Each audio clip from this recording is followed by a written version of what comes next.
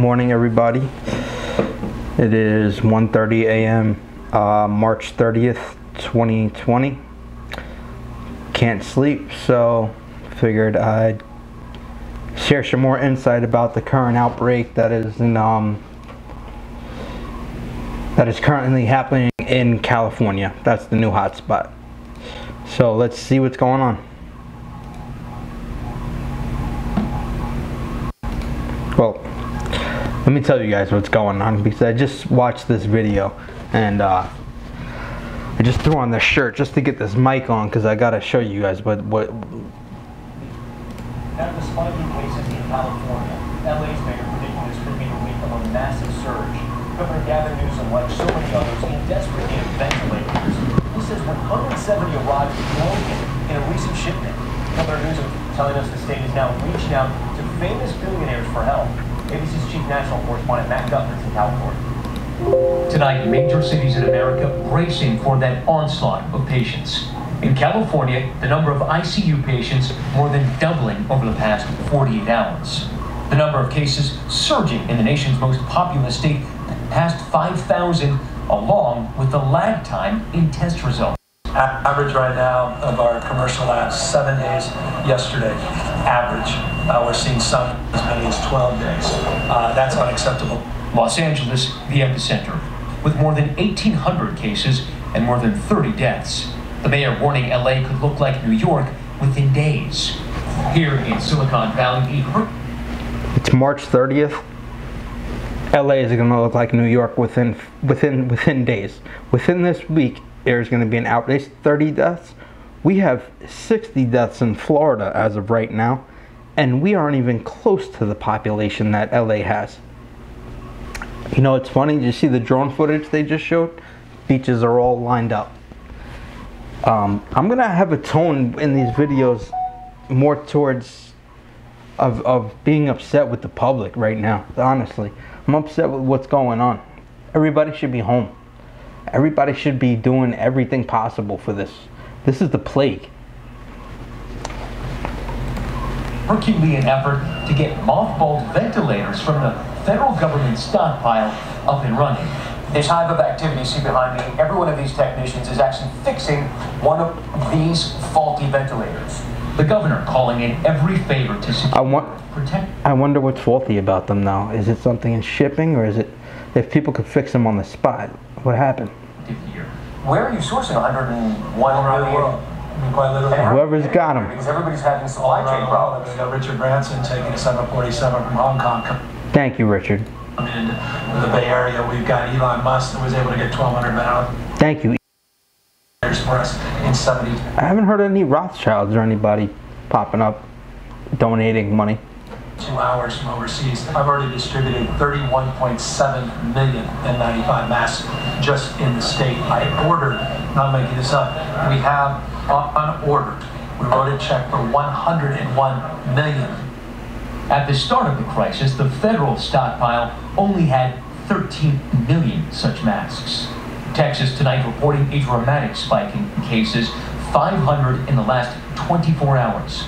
The governor announcing major travel restrictions for anyone arriving from several cities, including New York, New Orleans, and Miami. And hold up. Nobody has labeled Miami as a hotspot whatsoever. Till this moment right now, live on camera. This is the first time I've heard of anybody looking at Miami as a hotspot. It's the first time. Jacksonville got a little write-up and has got some notice, but it's the first time I'm hearing about Miami, and it's from Texas. Washington. Wait, let me finish what I was going to say. I wouldn't be surprised if the government is lying to us with the right intentions, not with the wrong intentions. Lying to us to keep us not panicked and able to follow the instructions that will get us to safety. And if that is the case, then they're doing the right thing. If panic will cause more lives and they need to lie to us to save lives, then lying is the correct thing to do. And then mentioning Miami right there, being in Texas, and I've never heard of big night. I thought the only death in the Miami-Dade County was One in North Beach, Miami. This is the first time I'm hearing it. So that's interesting. The first state to grapple with the growing number of dead still without sufficient supplies. We have a desperate need for the testing kits. We have got to mobilize the entire manufacturing base of the United States, like we did in World War II, for things as simple as these testing kits. And tonight, the Army brought in... I did just hear that. I think it was Novavax or Gilead Sciences, one of the big guys, just came out with a test kit that if will come back positive within 15 minutes, but negative in 45 minutes. So I don't really know what that means exactly. So if that to me that says it's 16 minutes, that means you're fine. But I guess after 30 minutes it could still come up, but in 15 minutes it could give you a result. Convert the cavernous convention center outside Seahawks Stadium, normally home to car shows, into an overflow hospital for non-COVID-19 patients. All right, Matt Gutman joins us now from Los Angeles. And Matt, I know you have an update on Louisiana, but also California's governor says the state is on a war footing and is nervous about Louisiana. I'm nervous about Louisiana for the same reason I'm nervous about Florida. They have very, very poor areas and a lot of project areas and a lot of prisons. And in areas like that, oh my God, I pray for prisoners right now. I really do. Most of them are innocent, statistically. So imagine being locked down and 2 cells down, guys dying from the most infectious disease we've had in a while. Reaching out to get more medical professionals to the front lines. That's right, Tom. He's calling this a wartime mentality. He says there are thousands of ICU beds in the state, but not enough doctors and nurses to tend to them. So they're graduating doctors and nurses early. They're changing the job descriptions of some. They're retraining others. And to that sliver of good news out of Louisiana, the governor there saying they're seeing a decrease in the rate of infections. Still, he says the state is playing catch up with the virus. By the way, these delays are on them. It's not on my side. I checked twice. We will take any good news when we can get it. All right, Matt, thank you. Hi, everyone. George Stephanopoulos here. Thanks for checking. So here we go. We got Louisiana with a huge population of people that live in projects that have nowhere to go and no resources. And we got LA, the 3rd largest economy in the world. I know that for a fact, is having the biggest outbreak. The 3rd largest economy in the world goes on to a lockdown. That means we're all on lockdown. We already got the first one.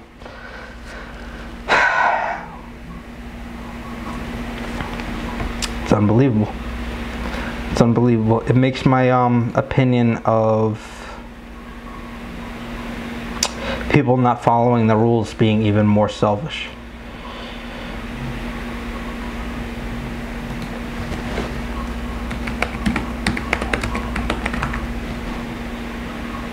Seven minutes ago. Again, it's March 30th. It's 1:38 in the morning. 722,000 people are infected with the coronavirus case. The modeling put together by Dr. Burks.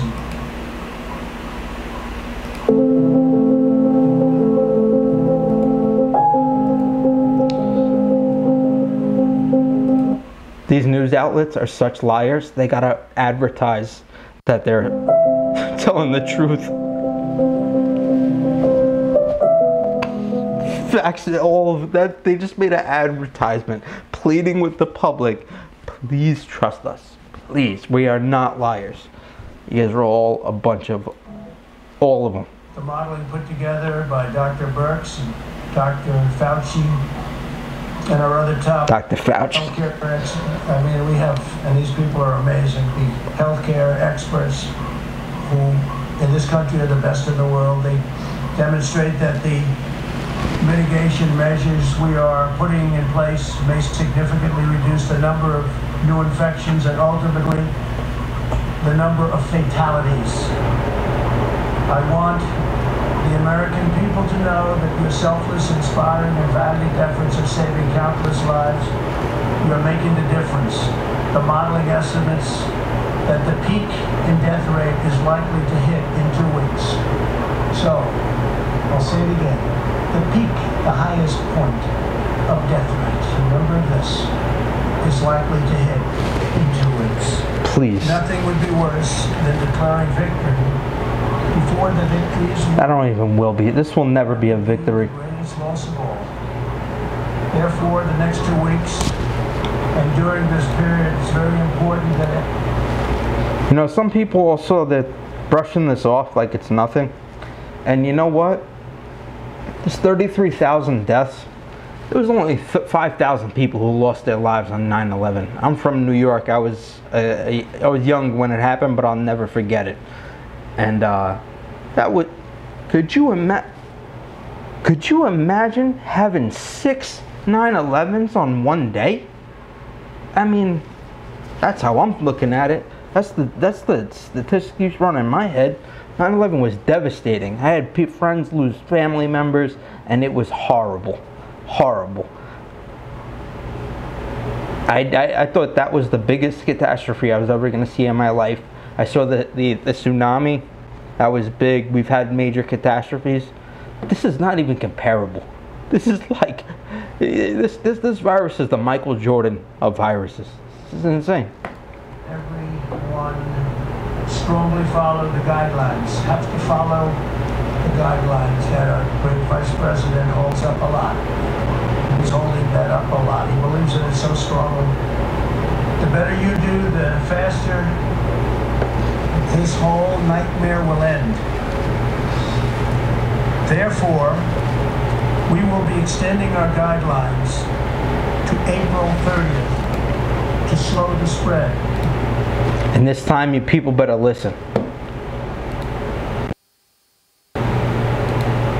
They should put you in jail if you're not going to listen at this point. You're murdering people. I just froze my computer. Great. Anyway, oh no, that was the end of the video.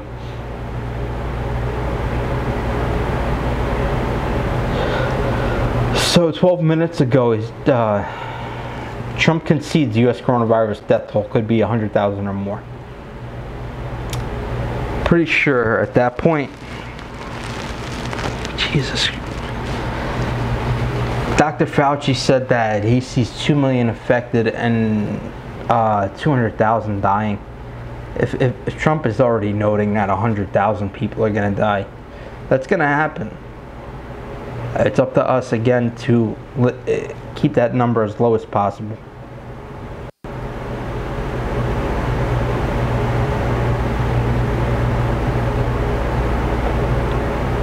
And he keeps saying there could be more than 2 million cases if we did absolutely nothing, and we're doing as much as we possibly can. So to get these numbers, you have to start with the largest range. I understand that, and that number is so saying 2 million. It's probably never going to hit that number. That's saying like if people, you know, are coughing on each other on purpose and just doing their life like whatever. But on the contrary, we're trying as hard as we can. So if he's saying in the projections they're putting in 2 million cases, you know, that's a good thing. That means that realistically, hopefully, we're around, I don't know,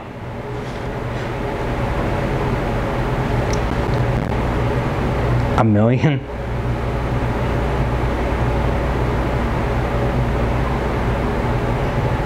Tell you another thing though, I have a huge new respect for South Korea. They are on it. Let's check this out. China's local epidemic blocked. The country is now blocked as the daily number of new cases remains in the low double digits. But meanwhile, the chance for a second wave of infections imported from other countries remains high. Yeah, that's called hedging your bets. That last line is called, "Don't blame us for all this." Tokyo cases spike.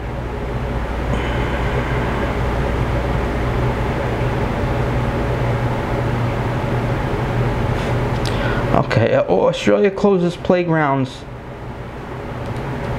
Australia closes playgrounds and outdoor areas. I don't think they're doing that if this is an infection that only can be spread if you're within 6 feet. I'm just not buying it.